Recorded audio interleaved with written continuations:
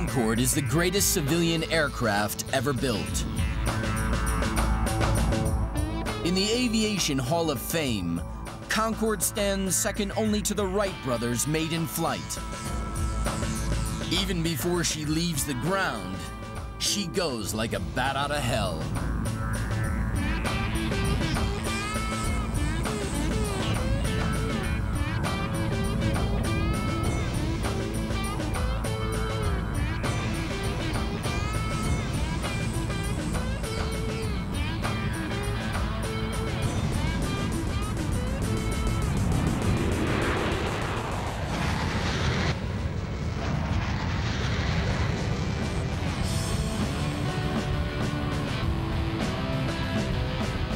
She cruises at twice the speed of sound, faster than the Earth rotates. Take off from London in the evening, and you can watch the sun rise in the west. Concorde has been flying for over 30 years, but she's so far ahead of the pack, she's out of sight.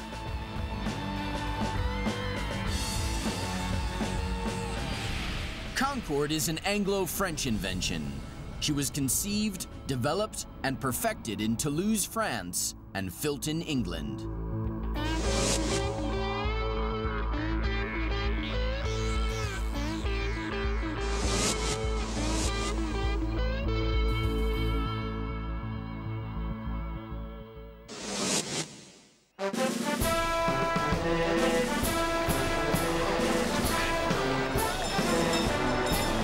Tuesday, June 4th, 2002. 50 years ago today, Elizabeth II was crowned Queen of England.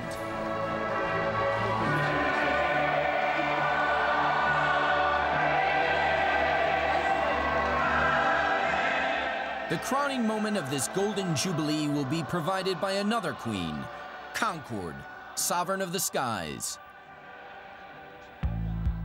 At London's Heathrow Airport, Captain Mike Bannister is going through his pre-flight checks. Mike is the senior Concorde pilot in British Airways. There are 12 pilots in the team, but as number one, he's first choice to fly today's mission. I'm very honored to be involved in the Jubilee flypast later on today. It's a great thrill. We've been preparing for it for over 4 months, and very soon we'll be setting off to join up with the world's leading aerobatic team, the Red Arrows. At the time of the Queen's Silver Jubilee in 1977, Concorde had already been in service for 1 year.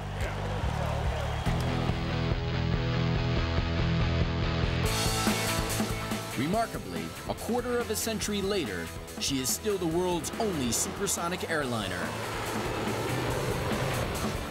We'll join up with the Red Arrows over the North Sea, then with the rest of the formation, routing over London towards Her Majesty. It's going to be a great moment.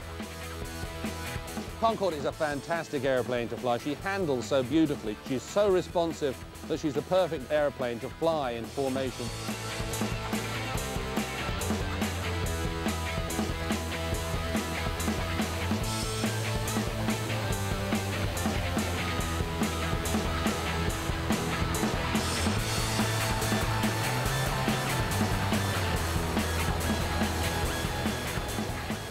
I'm seeing all of the Mall and the whole of the front of Buckingham Palace, truly millions of people there waving.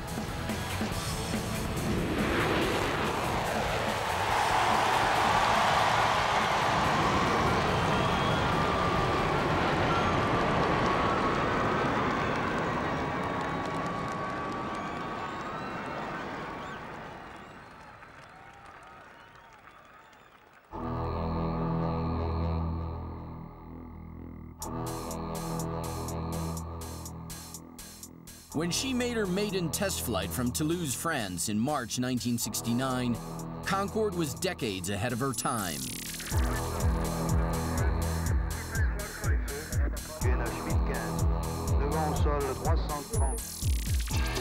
The transistor radio was still considered a neat new idea. Home computers and even digital watches were still a dream. Yet here was an aircraft which aimed to carry 100 passengers at twice the speed of sound.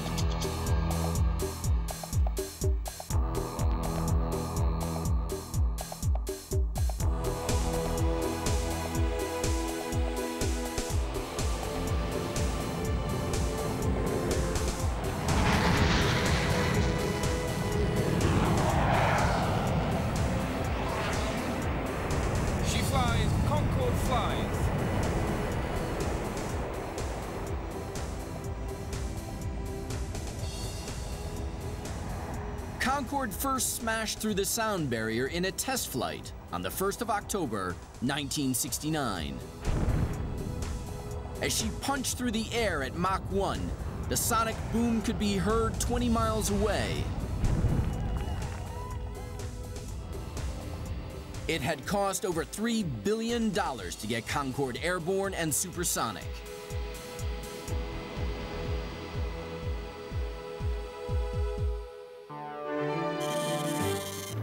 The 4 engines each provide 38,000 pounds of thrust, the equivalent of 6,000 family cars. Concorde is the only civilian aircraft that has afterburners. When lit, they give 20% extra thrust. The air intakes slow the speed at which the air hits the engines from 1,500 miles per hour to just 500 within their 11-foot length. The Gothic wing is sculpted from aluminum. There are no joints or welds. The Delta wing allows Concorde to take off and land at low speed, yet still fly supersonic. The trademark nose can drop by 12.5 degrees. Concorde has a high angle of attack on takeoff and landing. If the nose were fixed, the pilots would not be able to see the runway beyond. On the 25th of July, 2000, Concorde crashed just after takeoff from Paris airport. Both French and British Concorde fleets were grounded. The disaster marred a previously unmatched safety record. A tire had punctured on takeoff, sending shrapnel into the fuel tanks encased in the wings. Amongst other measures, Kevlar linings were fitted to the fuel tanks to prevent recurrence, and within 15 months, the revamped Concorde was back in business.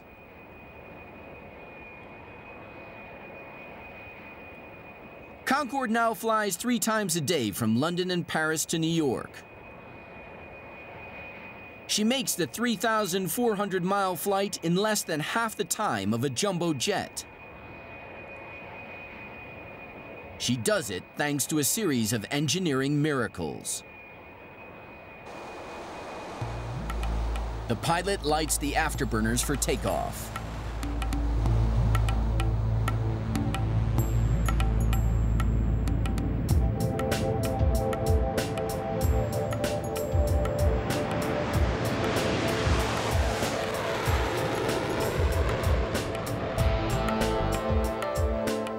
The nose is raised and the afterburners are switched off. Concorde won't go supersonic until she reaches the Atlantic, 150 miles to the west. Hello, ladies and gentlemen, cruising along now, 26,000 feet at just under the speed of sound. We're estimating arrival in New York just over 3 hours from now, touching down around 10 minutes past 9. Over the Atlantic, the pilot can really open her up. The afterburners are relit, and Concorde slips effortlessly through the sound barrier. You would just go gently through the speed of sound, and you'd know you're through the speed of sound because as the shock waves start to form, all the pressure instruments give a slight kick, and you know you are truly supersonic. This plane is built for speed, and the faster she goes, the better she performs. At Mach 1.7, the afterburners are switched off again, and she accelerates to twice the speed of sound unaided. She's almost 60,000 feet above the Earth, on the edges of space, and flying as fast as a speeding bullet.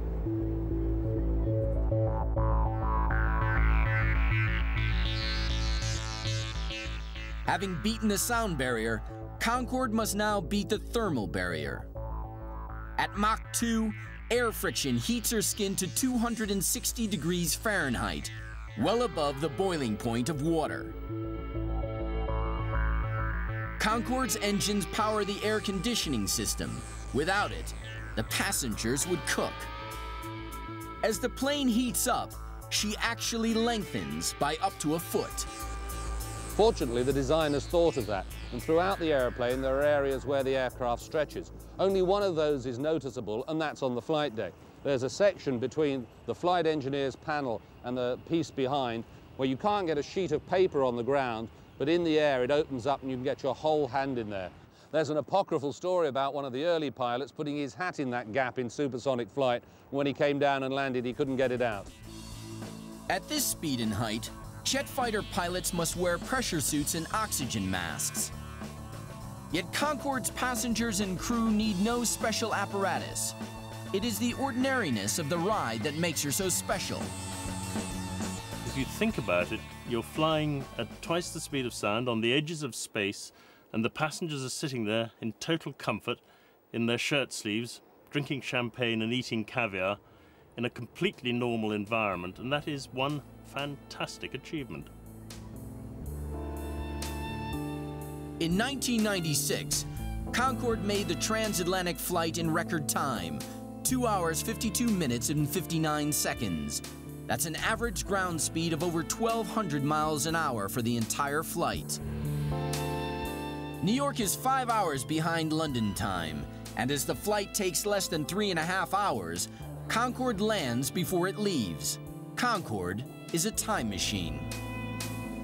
She's a great airplane to fly from a pilot's perspective and a fantastic airplane from a customer's point of view. Nothing else offers you the opportunity to buy back time, to travel faster than the Earth rotates, to literally arrive before you leave. 30 miles out from New York, the pilot lowers the nose cone ready for landing.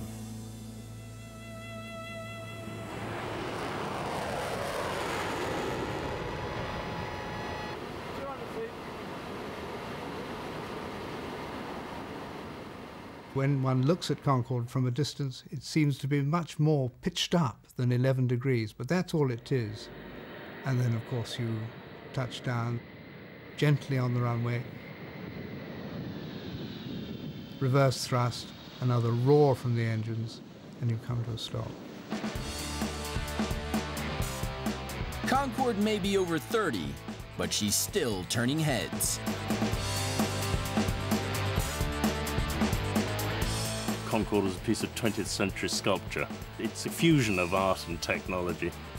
And it looks so beautiful, it looks so right. It just captures people's imaginations. She is likely to be over 50 years old before another supersonic airliner comes along.